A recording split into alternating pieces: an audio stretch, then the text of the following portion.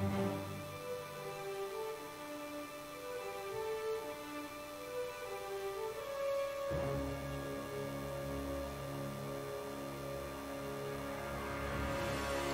morning, everybody, and welcome to Wake Up Missoula. I am your host, Scott Ramf.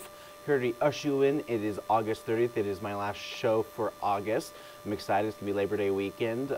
My coworker, Neil, is getting married, so it's going to be fun activities going on all week long. I'm going to be one of the groomsmen, so it'll be a fun Labor Day weekend for me. Going up this weekend, going to be having a good old time.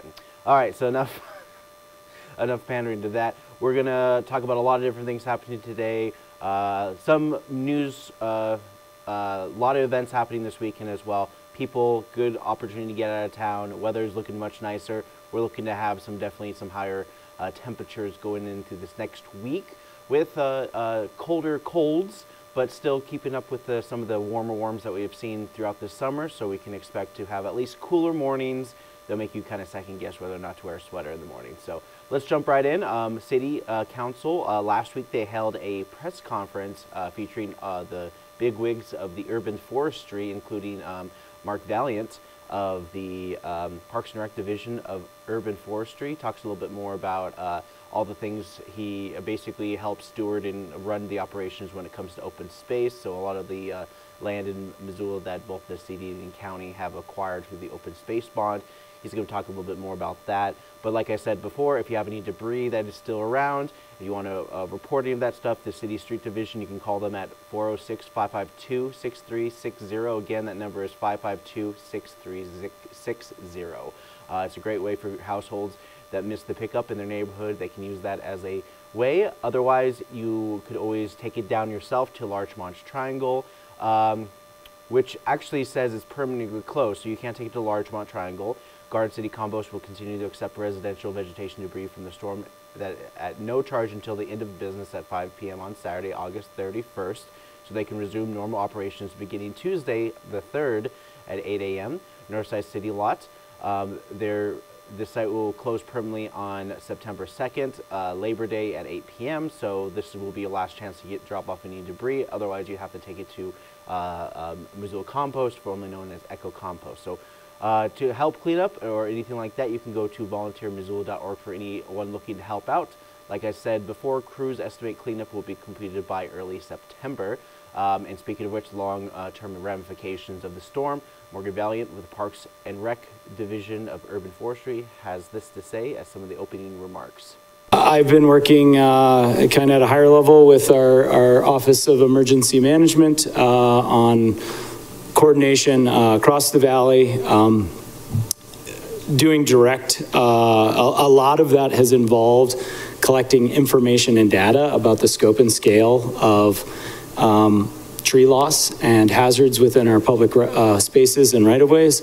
A lot of that data collection effort, which is really going to dictate where we send resources to address issues, how we prioritize our work, and where we spend our money. All right. And so right now it's about data collection. I mean, it's very reactive kind of group, so they can't really do too much with something that was kind of unheard of in terms of a storm. And so far, the city has mentioned over 40,000 trees were affected by the storm, with hundreds of tree removals as a result. And some of the questions during this press conference is the heating effect from the Missoula trees. And Marie Ducharme talks about the numbers a little bit further. We've currently assessed about 11% of our canopy. So that number is going to go up. And then as far as heat island effect, it is going to have a significant impact on the residents in the city of Missoula. We don't know the scope of that yet. Once we feed all of that data, after it's all collected, it'll be fed into our tree inventory software, which has a tool called iTree, and it's part of the Treekeeper software suite, and that will actually calculate how much loss of heating and cooling we'll have. Okay, and so that is just one of the many data operations that they're going to be working on to move forward. So far, they have limited resource to mitigate the damaged trees and putting the priority on trees that pose a risk to the right-of-way and actively manage, including but not limited to boulevards. Ben Carson, Urban Forest Manager, talks about some of the goals they have for these sites. We are really looking to clear up transportation routes so that individuals can get to emergency services and such. And now, it's 4.5, I guess 5 weeks later, we're really getting into the nuts and bolts of looking at every single tree from a 360-degree view, observing any broken or hanging branches that are above 1 inch in diameter that could potentially cause damage in the future. And this will help us generate contracts that we can then farm out to outside individuals, whether they be local companies or regional or national, to try and address these potential hazards as expeditiously as possible. So it's a very laborious process. I think we were at somewhere in the 900 to 1,000 aerial hazard range, and we did approximately 20 blocks of inventory in the last week, and we've jumped to over 1,500 locations that we have documented so far. So if we were to extrapolate that data, we were looking at 3,500 to 5,000 aerial hazards citywide, in city rights-of-way parks, et cetera, et cetera. All right, so just a little bit of information going into this meeting. They've only gotten roughly around 15% of the city trees, not including those damaged, but the urban trees as a whole, they're doing what they can, and the urban forest is at a pace that service would allow, but with Parks and Rec, with volunteers and public right-of-ways, many of those trees have been checked. The in-between will take some time, including trees near and around homes in various neighborhoods, not just limited to the city of Missoula.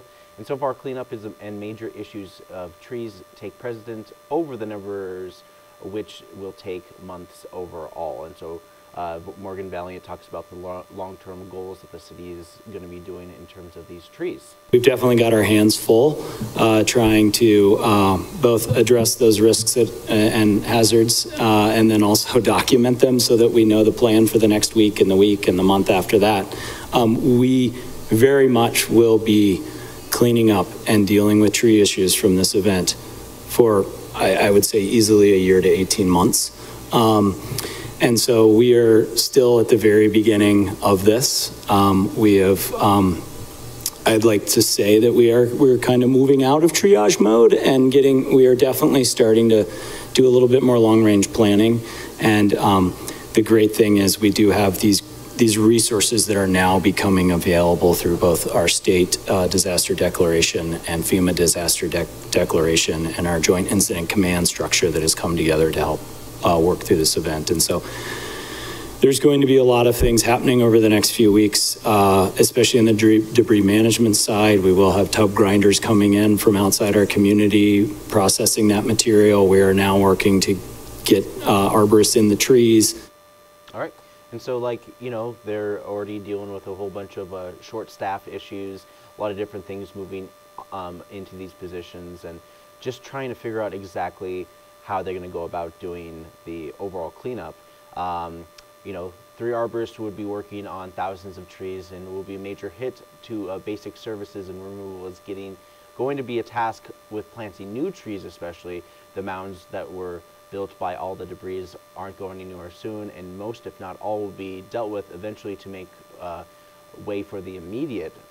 They are currently looking to gain money, but that would necessarily have to be more for removal, and they need new resources for the new trees. So FEMA will cover a lot of the damages and a lot of the debris, but when it comes to planting new trees, they're going to have to use the resources that they currently have, that they already have been doing. So definitely going to be a major net loss to the trees in the Missoula area. And when he talks about these horizontal tub grinders, this is the kind of example of what they're going to be using for their cleanup. It's going to be a major grinder. They're going to try to grind up most of these kind of trees. Like I said before, this will be your last weekend to deliver any debris or any of those kind of stuff to some of those designated zones.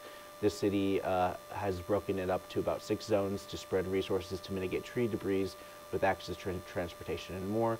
They also wanted to mention that with all the debris that was collected, they said they could fill the Washington Grizzly Stadium. So up next, we have a regular city council meeting that dove into rezoning for the first part, following by longer meeting addressing the Aspire development.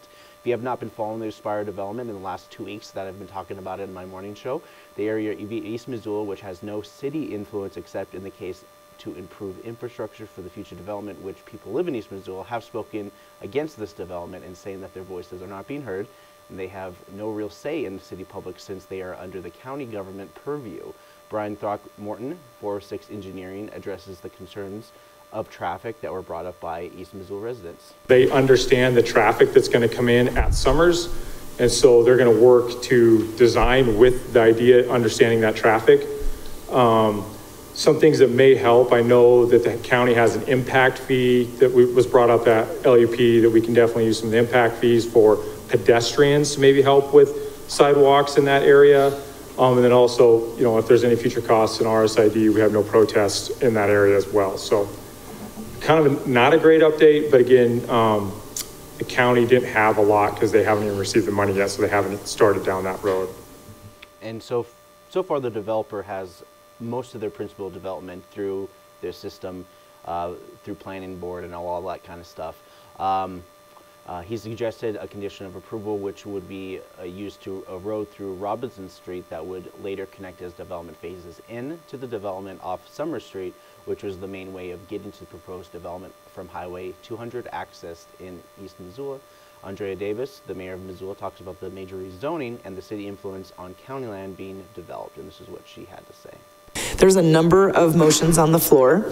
I appreciate the clarity that City Attorney Sudbury provided earlier just in regards to council consideration on items that would be, for example, if council members do disagree with the findings of fact in the staff report, that there is basically documentation of fact, or that you're documenting your conclusion of law.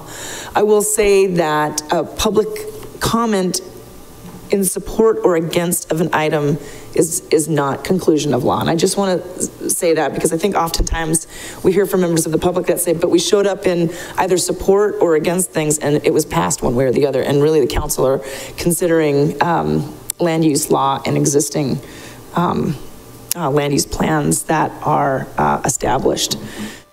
All right, so basically a lot of what the city is trying to communicate with the public, especially people in East Missoula, is that developers have a little bit more say in what they're developing on their own private land. The majority of members of the public are against this development as a whole for many of the issues related to major development, to the threat of annexation in the future, as this originally would be a county thing, but the city involvement might have raised some red flags in people's minds, which include this folk. Bruce Baxter, resident near the Aspire development, who gives his public comment on this area. At the August 21 Land Use Committee meeting, I shared a comment that someone had filed a civil complaint against my property. Dave Sanson of DeNova Homes felt I had insinuated that complaint came from DeNova. And he said he and his employees do not do business that way. I believe him, so I hereby publicly apologize. East Missoula is a scenic, quiet neighborhood. We ask 3 concessions from the City Council. Montana Avenue, Canyon View Drive have view lots. We enjoy views of the Clark Fork River, the river corridor, the wildlife migrating along the open space on the golf course, the river corridor, the railroad, and the Hellgate Canyon. At high water, we can see the rafters floating by, and we can see the river when it is roaring near flood stage. Canyon View Drive is called Canyon View for a reason. The planning board voted to reject DeNova's original overlay zoning plan and recommended a redesign of the housing plat. If DeNova's original housing plat is rubber stamped and DeNova builds 2-story houses, only the DeNova housing will have any views. East Missoula will no longer be a scenic, quiet neighborhood. There are no 2-story houses adjacent to the Aspire property. 2-story houses do not match the character of the neighborhood as required.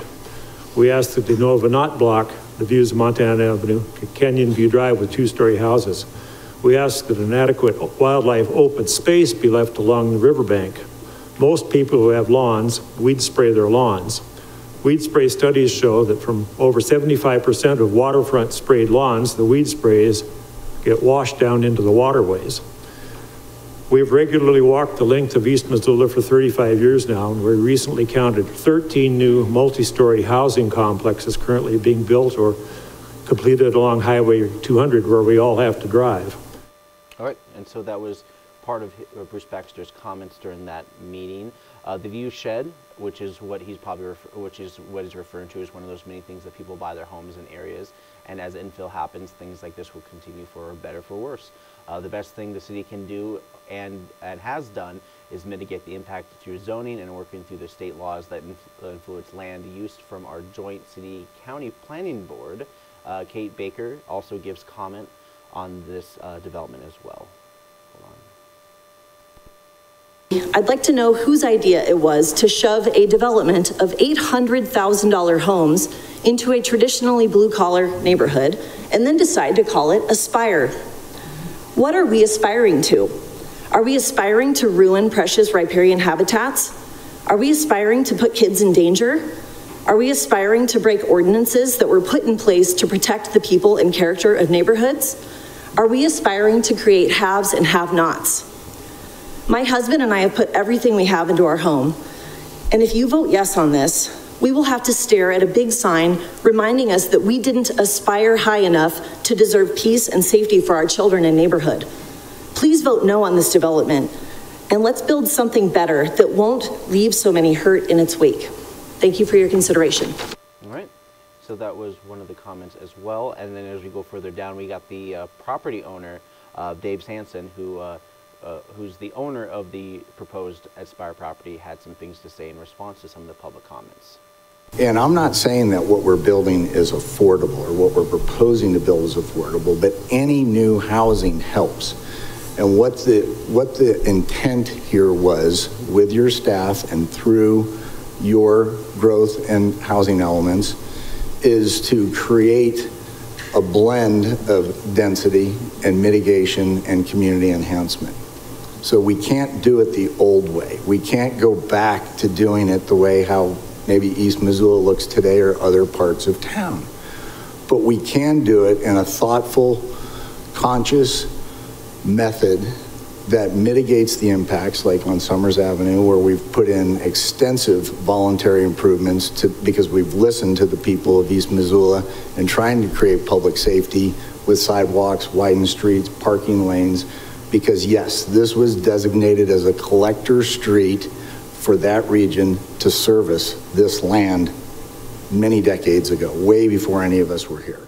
Okay, and so that's very much the same argument of private property owner wants to make a major development, and many comments following were against this development, which spent a good time going into details about how their lives would be greatly impacted. Lee Bridges talks about the city influence on this particular development and how it kind of speaks for East Missoula's lack of input in city affairs.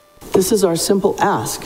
We just want it to stay in the county so that we have a voice in what happens in our community.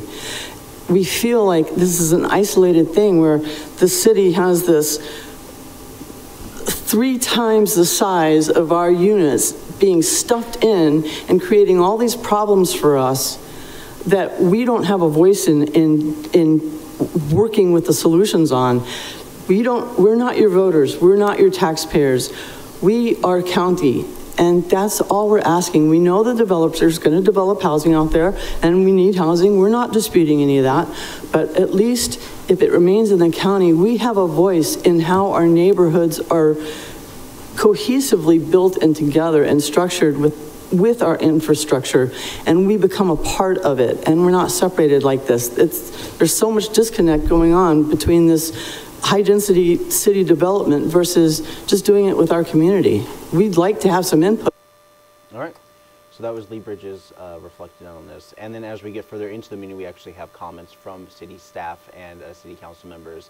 And Lee wants this item to stay in the county, and has many comments that she never got outreach from developers, concerned about traffic issues currently in the Summer Street area of contention and the potential for future uses, as traffic congestion will only get worse as the population increase. Christian Jordan, City Council, talks about the city code and how neighborhoods are suffering from growth policies in the first place. The discordance between the planning board and the city planners exemplifies this mismatch between city code and the growth policy.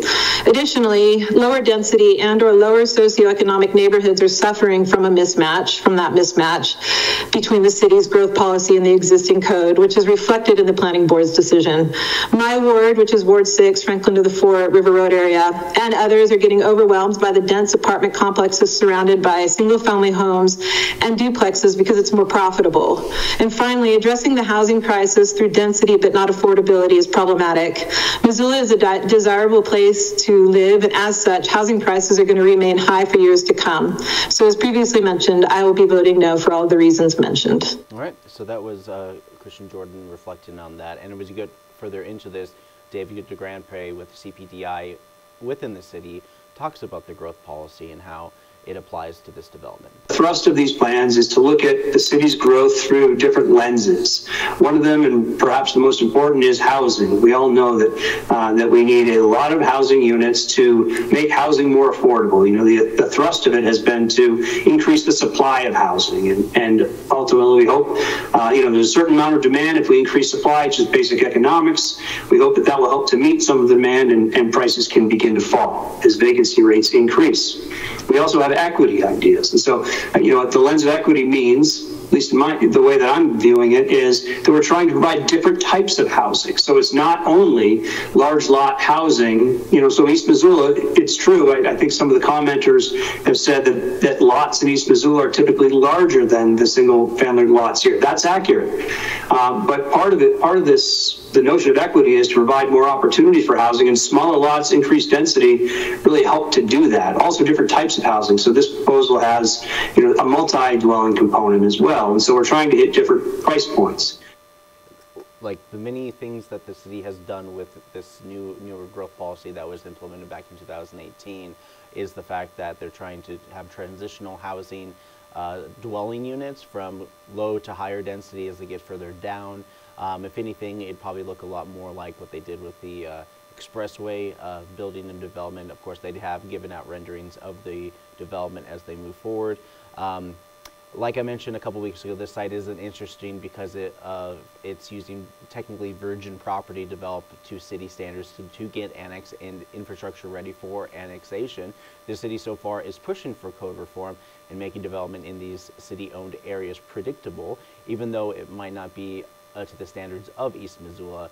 Erica Melson, City Council, spoke about some of the issues with the development process and how a lot of these amendments have been put forward to help move these things along for these subdivisions. The planning board said it was too dense. The residents are saying that it's too dense. I think a key indicator of that is the sheer number of variance requests, which to me is a strong signal that the design is not appropriate for the site. So considering all of these factors collectively, I find it difficult to support the project. I feel like the risks and unanswered questions outweigh the costs. And it's something that really struck with me. It was mentioned tonight again, which is, I think the residents understand that there will be a development here. Like this is a logical place for a development, but I think we can do better than what has been presented. I think that we can look at the density again and find more compatible solutions that enhance the existing neighborhood and make life great for that area.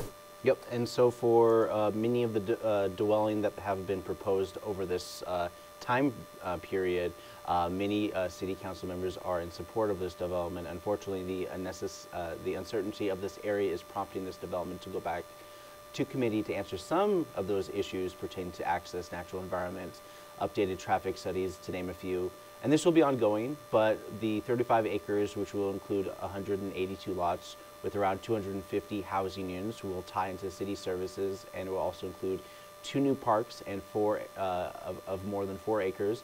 More or less, this whole area will be developed by 2035, which includes 6 phases through this process. And so if I give you a kind of a glimpse of it, phase 1 is essentially this blue area that goes along the river and starts popping in, and then we get further down the river as we go through here, and then phases back inward, and then it wraps up with a phase 6 at the very triangle corner of the East Missoula lot. And so that's kind of like what they plan to do with this particular site. And you know, this is just one of the major things that I've noticed the city definitely does is a lot of times they want to get things prepared for have more infill development. That's part of the Missoula's growth policy. And like I said, since 2018, the city has been doing these kind of developments where they have a bigger bang for their buck in terms of developers to have this kind of stuff, while also addressing the concept of having that overlay that a lot of the public comment has referred to keep the neighborhood character aesthetic. And the developer has worked down to a certain area, as in having 7.1 per acreage kind of dwelling unit kind of deals. Oh, sorry, let me reiterate. So they kind of started off with having a large amounts of dwelling units per acre lots, and then they kind of shifted it, put it further down to about 7.1. I'm kind of basing this off most of my memory. I remember it being like a 7.1 deal as low as they got, and that still was pretty dense compared to what they were already having for most of the East Missoula area. So this development was pushed through, its subdivision was phased, but the development process is still going to be ongoing, and the city's going to be looking at this further down as they go through the community process. But at the same time, this has been subdivided to allow for development to start breaking ground at some point in the future. So that's what's happening there. Let's see. Some community meeting kind of notes here before I move on to my next topic. They were talking about getting rid of energy in the climate action team for a new task force, and they did this for the climate conservation parks. So it was a short meeting. Public Works are going back to the UM to talk about their new student living building. They talked a little bit about that on Wednesday. One of the things is that if you want to learn more about some of these grants that are made to help develop these sites, they're called the CDBG grants and home program, the urban development grants. Also, Missoula Public Library is getting a sub-award of $117,500 from the city's National Institute of Health Science Education Partnership Award. City-county joint meeting on the expenditure of up to $344,000 of open space bond money towards the acquisition of conservation land easements on Idraland property consisting of 1,667 acres, and to be held by the Five Valley Land Trust. This particular meeting was kind of taken off at the last minute, but this is something that kind of they posted, and they're going to plan on probably talking about this sometime in the future. But I noticed that this trust would continue for years beyond the Five Valley Land Trust, which is the stewards of the land, and they've been doing this kind of stuff for many years now. And so, and most of those meetings were about 10-20 minutes long, and I didn't really want to show you too many of the clips, but I wanted to give you kind of an overview of some of those community meetings that happens every Wednesday. Up next, we have a legal drama from the kids of our summer camps, and without further ado, here is Dr. Meow Meow's deposition.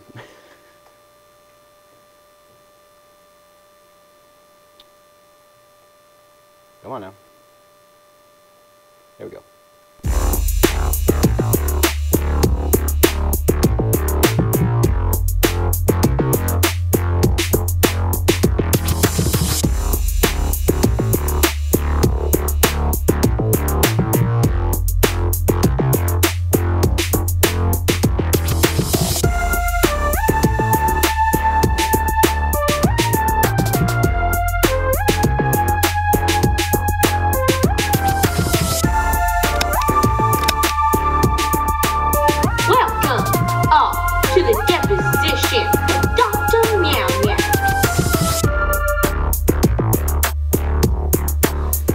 Here is suing for copyright infringement.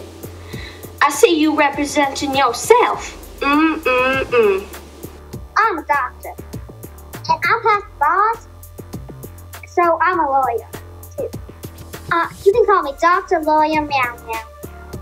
I'm here to ensure the safety of my client, for Dr. Lawyer Meow Meow has committed identity theft, murder, and, the worst of all, robbing of homes. Do you have anything else to say for yourself? The reason I did all this is because of that cat. Cat scratched me, and if the cat scratches me, I must be set free.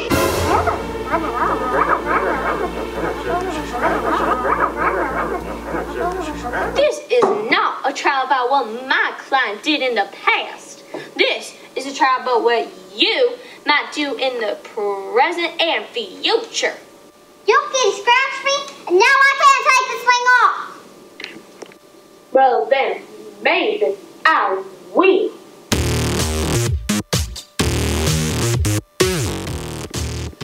Ouch! Hey, I would have gotten away with it if it weren't for you meddling kids. Oops, wrong movie.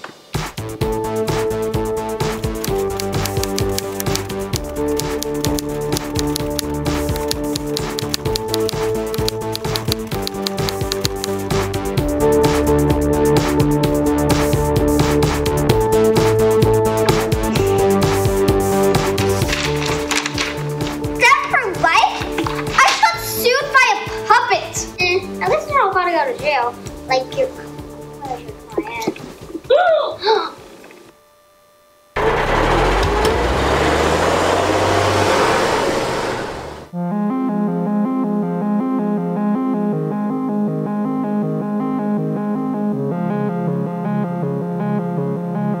Robots! Fighting the evil Skellymen! You never steal our Bubble Hill, Skellymen! I will take over the Bubble Hills! Go, robots! MCAT Animation Drop-In Workshops every Saturday from 1 to 3 p.m. located in the Missoula Public Library, 455 East Main Street. I'll get you next time, robots! Next time! Go, robots!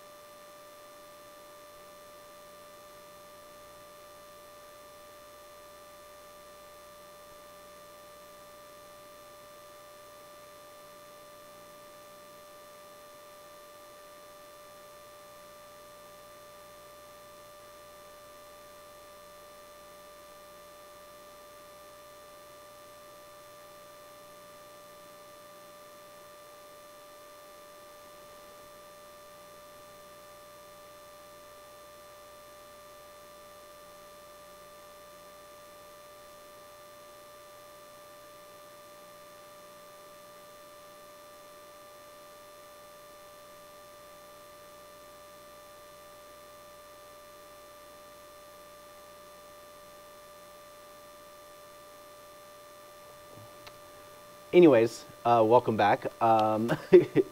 We are here to talk about some movies that are coming out this weekend. It's time for some pre-critic.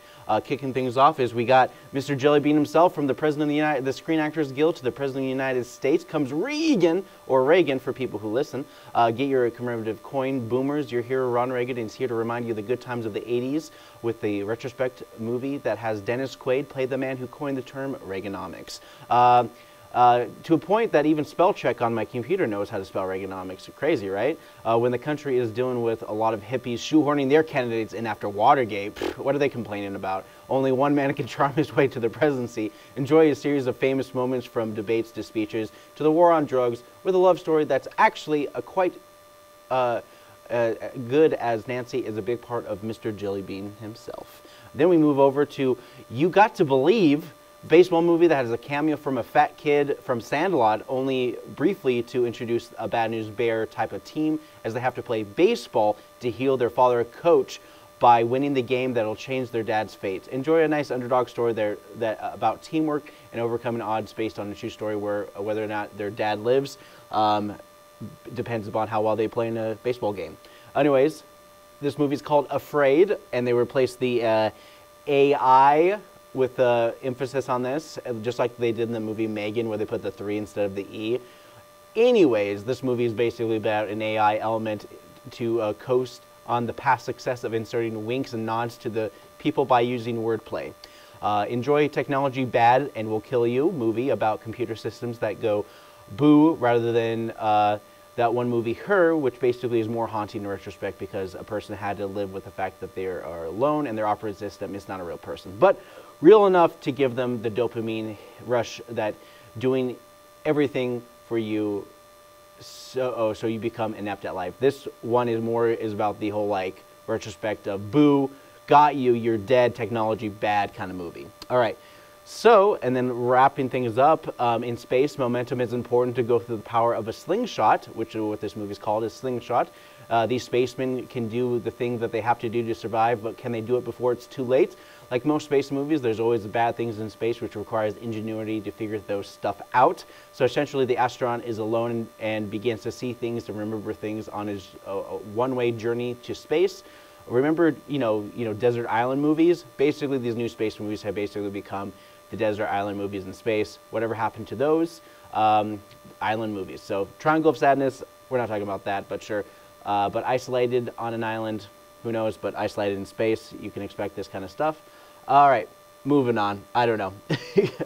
I kind of dropped the ball on that last one. But up next, we have a new dub and stuff from the 1960s colorized movie, but Beyond the Time Barrier. I assume it's about an astronaut that goes through time.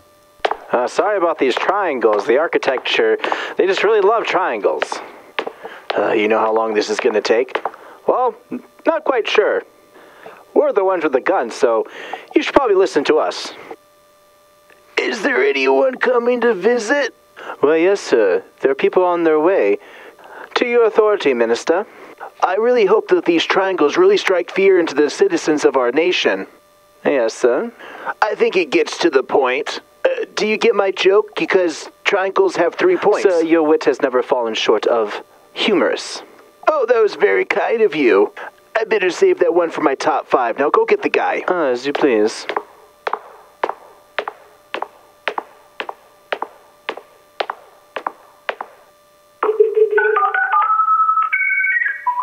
All right, Mr. Guy, make sure you laugh at all of the minister's jokes or he will execute you on the spot. Oh, seriously? Yes, sir. Okay. Oh, so you're the guy that everyone's been talking about. So what's going on? Tell us in your own words. Well, I was here just minding my own business. Well, that seems to check out. Please continue. Well, I was hoping you wouldn't vet everything that I say, so I'll make this very quick and concise. I promise I won't interrupt you. Go ahead. I'm a test pilot for another organization, and I just so happened to crash land on your city, and everyone's just like, hey, you don't belong here. That sure was it. And then I was captured with all these guns and triangles and such, and everyone's just like, fear the point. And I was like, I don't understand. And then they just took me away, and here I am, all confused. We don't get many non-triangle people in our town, so you can understand our reluctance with your sudden arrival. Well, I must tell you that I mean you no harm. Oh, yes, we know, but regulation calls for non-triangle-shaped ships to be confiscated and the person to be executed on the spot. But my daughter did vouch for you, and I trust her judgment. Oh, yeah, sorry. I didn't know triangles were very important to you people. You know, if I could just be on my way and I won't bother you anymore with my non-triangle stuff. Sir, we need to talk about this. Each pillar of the triangle represents the 3 factors of our quintessential... Well, my daughter has the hots for this guy, so we could probably let him go if that's okay. No, you embarrass me. Oh, well, I suppose we can just lock him up and such. But the law decrees that if they want to live in our triangle town, they have to live by our triangle life, and our triangle cars, and our triangle houses, and triangle apartments, and triangle designs. All right, take him away, put him in prison, do that thing. Yes, sir. 1, 2, 3. Triangle. A likely story. You better hold him back, guys. You're making me struggle. Don't let him go. He is dangerous. What are you talking about? Non-triangle and all. I know that was very hard for you to watch, but I'm here for you. And I know that you really like this guy, and I promise you, and like what we used to say in old Triangleburg, make sure the spaghetti has plenty of isosceles on top of it. Always remember that.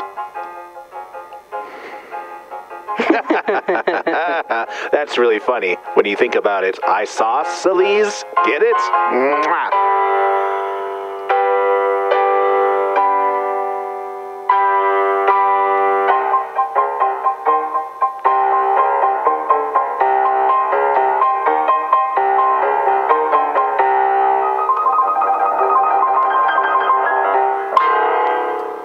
guys, welcome back. Let's talk about some news items that are happening in and around the city of Missoula and beyond.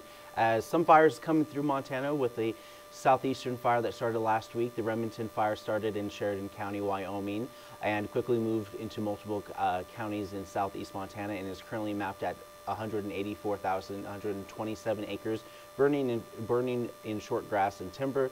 The fire started August 22nd and has expanded over nearly 200,000 acres, forcing pre-evacuation orders and 276 fire crews trying to deal with this. According to Q2 out of Billings News, tribal resources were staged in the Burming Community Hall throughout the night to help fight the fire. Lots of the community have come together to offer assistance and help. In Lame Deer, the Boys and Girls Club of Northern Cheyenne Nation has been established as a shelter for those needing a safe place to go. While that's happening in their neck of the woods, the Miller Peak fire was contained south of Missoula another was contained south of Missoula a couple weeks ago. Missoula has another fire that started Sunday over the nearby region due to lightning strikes. This is a 1,000-acre Sharrow Creek fire, 4 miles west of Stevensville, in the latest fire in western Montana. The managers and Ravalli County sheriffs have ordered evacuations due to the Sharrow Creek fire, and follows the residence areas Kootenai Creek, west of intersection Timber Trail, west of the West Side Sharrow Hill Loop, which include residents of Blue Grouse Lane, Red Tail Hawk Lane, and Porcupine Lane, Walmart Lane, west of St. Mary Road, St. Mary Lookout Road, west of intersection of St. Mary's Road. Currently standing at 1,300 acres, the fire remains. Crews will be on hold to eastern edge and patrol the affected neighborhoods during night shifts. The Red Cross Evacuation Center is still available at the Latter-day Saints Church in Stevensville at 100 Middle Burnt Fork Road. Evacuation questions can be directed through Ravalli County Emergency Services through 375-6650. Again, that number is 406-375-6650 for those who are wondering if they are in evacuation or pre-evacuation in those particular areas. We'll be heating up the next couple weeks with cooler overnight temperatures to make you second guess not bringing an extra layer in the morning. And you know, as the weather improves, there's definitely some things in Missoula that we're going to definitely see with cooler temps that kind of ended today and yesterday with interesting temperatures going as low as the 40s. But we're going to see some lows into the 40s happening sometime, not this week, but next week, with some higher temperatures still kind of remaining in the low 90s. But we're going to go back into more of 80-degree temperature next week, with the introduction of more fall-like weather as we start seeing highs into the 70s. And we're going to see some really good sweater weather going into the rest of the season. So let's talk about some other news that is happening and the overcrowding. The county jail is in the process of getting inmates transferred to state prison because of overcrowding. Missoula County this month launched a dispute with the state agency saying that it's used local jails to house its own inmates and not funding the full cost in doing so. According to the county, the running cost of housing a single inmate for one day in a local jail stands at $125 per day, but the Department of Corrections reimbursed the county only $82 for holding one of the inmates. Missoula Current also reported that the Montana State Prisons currently stands at 1,588 inmates, while operational capacity is at 1,526. The Montana Women's Prison listed its population at 247, with its operational capacity at 240. So there's 7 more there, and then there's about 62 more inmates in capacity in the state prison. The state and mental health are at the worst it's been in years, with the state defunding many of the Western Montana Mental Health Institutes, which for a time helped fund the flagship after-school program. Many of the nurses that work out of Warm Springs State Mental Hospital has pushed letters to the state for not doing enough and not having present leadership.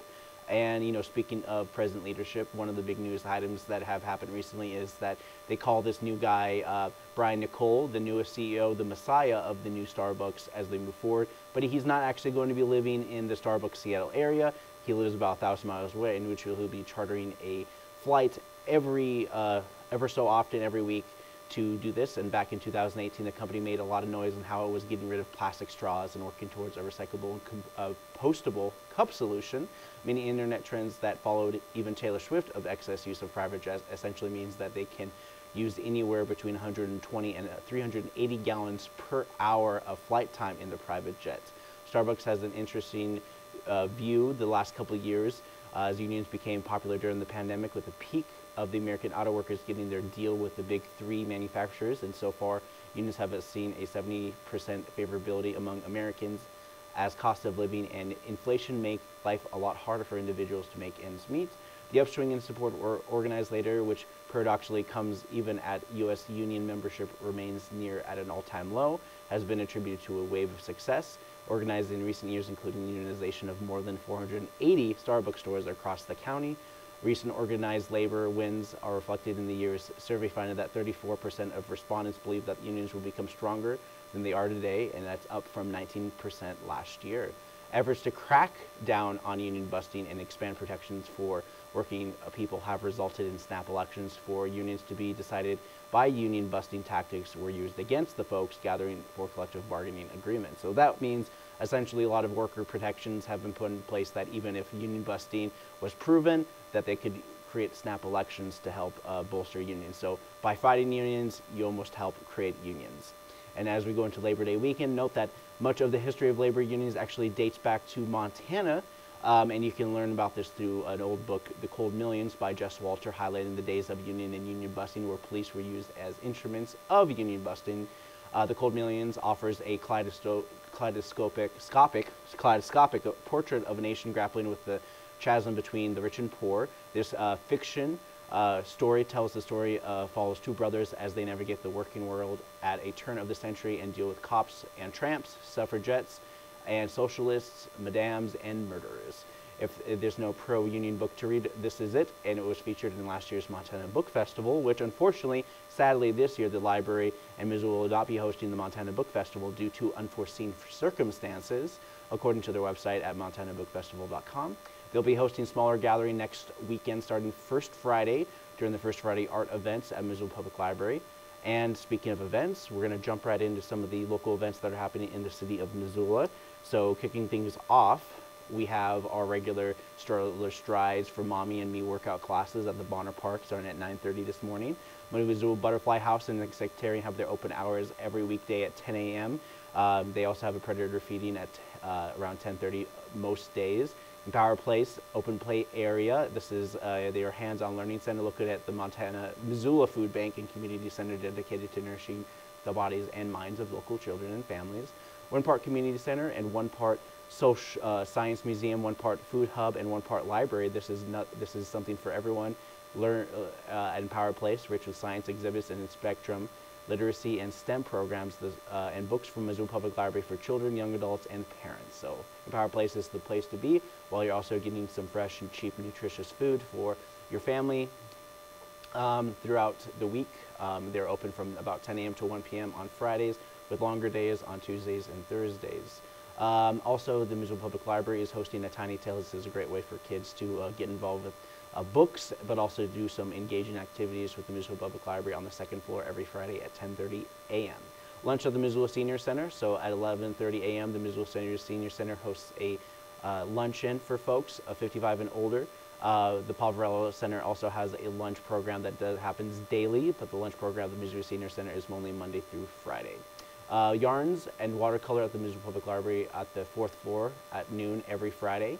Overdose prevention and response training at Shields at Southgate Mall at noon this weekend. And it's not only happening today, it's also happening tomorrow. Learn about the ways to combat opioid overdose crisis in community in honor of International Overdose Awareness Day, which is happening tomorrow. The Missoula Drug Safety Coalition will be holding free overdose reversal and prevention drug training at Shields at the Southgate Mall. Free Narcan will be provided in this. And also, I wanted to mention that I just got an email from United Way talking about the international awareness as well. And so for the dates that are happening today and tomorrow, in observation of the Overdose Awareness Day, United Way of Missoula is calling attention to 22 Missoulians who died in 2023 due to fatal drug overdoses, and the 305 local emergency department visits for non-fatal opioid overdoses, while also remaining the public of availability for free harm reduction kiosks in Missoula. So the dispensary and life-saving naloxone, commonly known as Narcan. And so the following locations at Mountain Line Transfer Center at 200 West Pine Street, Missoula Food Bank, 1720 West Wyoming Street, Johnson Street Shelter at 1919 North Avenue West, Hope Rescue Mission at 2811 Latimer Street, Suite 223. And they are proud to be one of the partners in Missoula's Overdose Awareness Day, shedding light on the tragedy affecting hundreds in our community, said Susan Hay Patrick of United Way of Missoula, County Chief Executive of Making Our Community Safer is part of the United Way's mission to build a better Missoula for all. All right. As we get further into events, if you're interested in having your youth being interested in writing, Missoula Public Library hosts a youth writers group every single Friday at 3:30 p.m. Great way for people to get exposed, also improve their writing while they're at the perfect time to do so. Summertime Lego Club at 4 p.m. This is an ongoing thing as they're going to be wrapping up their summertime. They're going to more like Lego Club in the afternoons. Earlier afternoons was what I mean. The Grand Salmon Source to Sea film premiere. Free Cycles is hosting 3 women on a 78-day paddling expedition. The Grand Salmon explores the effects of 4 dams in the lower Snake River and their impacts throughout the watershed is rapidly dwindling wild salmon populations. This is a film premiere documentary at 5:30 p.m.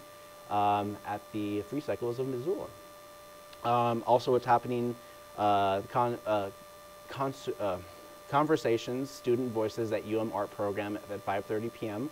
The Alley of Radius Gallery. This exhibition spotlights some of the themes and ideas important to students of the School of Visual and Media Arts at the University of Montana. These issues are diverse and reflect wider cultural concerns, the environment, identity, war, spirituality, and the interior emotional life underlie the work that is created for this show. And this is going to be through the Radius Gallery, and you'll probably have signs to help you find the area in which they mean by the alleyway. Dungeons & Dragons Guild for Adults. This is a virtual program through the Missoula Public Library every Friday at 6 p.m. Garen and me going to be playing some folk music at Imagination Brewing Company. And then starting at 6:30 p.m., they're doing a pro-Palestine event here in the city of Missoula from Madison Pedestrian Bridge to the Red X's. Missoula Palestinian Movement is doing a march through Montanans for Palestine, standing with indigenous people who have also dealt with the colonization issues and fear from their current war that could see the erasure of a culture through annexation of their lands. This event culminates by the Red X's in the downtown Missoula area where speeches will be held. Lindsay Sterling is going to be at Kettle House Amphitheater starting at 6:30 p.m.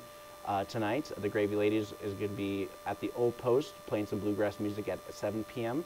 Writing of Norman McLean and Timothy Schilling is going to be a book reading at the Fact and Fiction at 7 p.m. tonight. Bo Akimbo is going to be R&B at Cranky Sam Public House.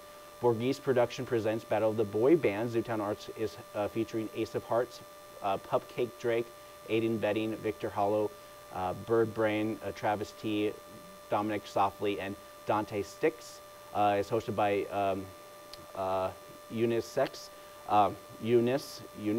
sorry if I mispronounced it, but anyways, live your fangirl dreams and watch your stunning cast of Heartthrob Kings show their moves at the Zach stage. Advanced tickets are recommended, and the show is strictly 18 and up. And this is going to be at the Zootown Arts Community Center. And so that's going to wrap up your Friday night as we jump right into your Saturday markets. 8 a.m. to 1 p.m. downtown Missoula is the place to be. Find some produce, find some originally made knickknacks from local Missoulians. This is stuff grown and created by Missoulians for Missoulians to buy. Scavenger hunt, hike and challenge. The Hosted Glamping Cabins is doing a scavenger hunt for over their 100-acre property that will take you a 2-hour adventure through the forests and mountains of their property. The Homestead, along the way, 6 active stations await for you, such as splitting wood, panning for gold, using a slingshot, guessing riddles, identifying trees, and more. And so this is forest therapy and all sorts of fun things happening there for their scavenger hunt. All right, story time. Every Saturday at 10:30 p.m. in the Missoula Public Library, a great way for kids to get engaged with reading. After the fact, MCAT will do our dance party, which you've probably seen the ad if you're watching the beginning of the show. Moon Randolph Homestead, they're having open hours. This is city-owned land in which they try to educate the people about the old school homestead living through this eminent domain acquisition of this property, and which is being used for education, outreach for Missoula's past. It's kind of like a open-air history museum. And speaking of museum, Missoula Art Museum is doing a museum tour every Saturday at 11 a.m. Karis Nursery is doing some workshops as a one-on-one guidance for the staff to show people how to make fairy gardens and terrariums. 3 plants, decorative moss bark, rocks, and other decor. Additional plants and decor will be available as add-ons. And so it's expensive because you have to buy the supplies to make these fairy gardens and terrariums. So overdose prevention and response training at Missoula Public Library starting at 11:30 a.m. here at the Missoula Public Library. MCAT Saturday drop-ins. We're back to do some stop animation for kids who want to do some art, Legos, and more, happening at 1 p.m. Some short movie making, learning the operations, learning how to piece a story together using inanimate objects every Saturday at 1 p.m. Zootown Arts Center is doing a Monster Farmer, which is the Montana Repertory Theater is excited to announce its upcoming Education Fall Tour production, Monster Farmer by J.M. Christensen. This educational and engaging play will have 2 public performances at Zootown Arts Community Center on the 31st with 2 p.m. and a 7:30 p.m. before it gets tour across Montana. So they're getting the first dibs. Exhibition opening The Beauty of Animal Being at Radius Gallery. The Beauty of Animal Being is featuring works from four outstanding artists: Jesse Baggett, Kevin Hammond, John Isaiah Peppian, Diane Stenson, each of their own way. These creative cast new lights on Kingdom Animalia and the symbolic space animals occupy in our culture. And then Saturday night, starting at 6 p.m., Jimmy Smith is going to be playing some folk music at Imagination Brewing Company. Candlelight, a tribute to Coldplay on strings. They're going to be at the MCT, so they have a candlelight concert. The Queens and Mr. G at Draftworks is going to be playing some miscellaneous music. Dueling pianos at Stave and Hoop, starting at 8 p.m. Saturday night. Dry Socket with Infinite Animal and Frontside Crime is going to be playing at VFW, playing multi-genre music. Karaoke at West Side Lanes. Candlelight, a tribute to Adele at MCT at 9 p.m. So they're doing 2 candlelight shows at MCT back to back. Chris Moon is going to be every Saturday at 10 p.m. And then as we get into the Sunday, we have the 18th Annual Peace Festival. The Garden of 1,000 Buddhas is hosting a Peace Festival this weekend. Enjoy your Labor Day, go out there to the garden and have some peaceful time at the Garden of 1,000 Buddhas. Missoula Public Library is also doing a full scavenger hunt starting at 12 p.m. Will the library pick a library scavenger hunt sheet at the 2nd floor and start searching. Garden City Salsa dance class at the Rocky Mountain Ballet Theater at 1 p.m. on Sunday. Pinball tournament at Odd Pitch it's a weekly event at 4 p.m. And they have comedy at 8 p.m. at the VFW. And then we got some rocking karaoke, country karaoke at the Sunrise Saloon every Sunday at 8:30 p.m. All these events and more. So that's kind of what's happening there. The River City Roost Festival is next weekend. MCAT's going to be doing a kid-centric event from about 10 a.m. to about 2 p.m. Doing a kind of like a offshoot stop animation. We might have a couple of fun things there as well. It's a great opportunity to get in and get to know MCAT a little bit more. I'll probably be there. It'll be fun times. So I wanted to thank you guys for joining me. And for Wake Up Missoula, I'm Scott Ramp. I hope you guys have a wonderful weekend.